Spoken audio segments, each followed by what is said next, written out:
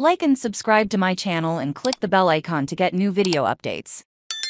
Hazard emerges as Fenerbahce No.1 target as Real Madrid prepares sale. Fenerbahce are reportedly looking to sign Real Madrid star Eden Hazard. The Chelsea icon has been plagued by injuries during his time in Spain and has been limited to just 7 appearances this season. A transfer could be on the cards, but Hazard has remained adamant in the past and seems determined to stay at the Bernabeu. Turkish giants Fenerbahce are keen on the winger and have made him their No.1 transfer target this summer. According to Mundo Deportivo. They are believed to have tried in January to sign Hazard and have reached an agreement with Real on a transfer. But the Belgian refused the move and will need some convincing to make the move when the transfer window reopens. He said, "I have 1 year left and I have to show what I can do, but it is not easy. I don't play, I want to play more.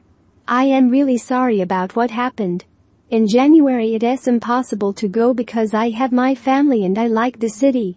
But in the summer it is possible for me to go. I have 1 year left on my contract and it is a decision for the club.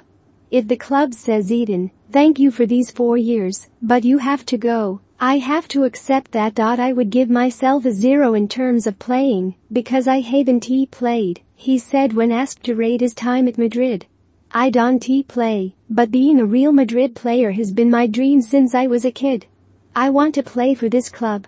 News Group Newspapers Limited in England, number 679,215, registered office, 1 London Bridge Street, London, SE19GF.